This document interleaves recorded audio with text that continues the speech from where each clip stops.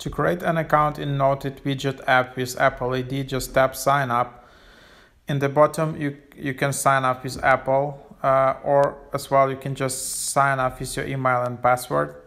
So tap to sign up with Apple, and that's super fast actually. And there you have it. And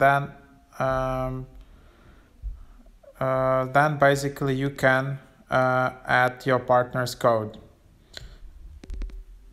here. So something like that. I actually tried to just sign in with Apple. So you can also, even if you don't have an account, sign in with Apple.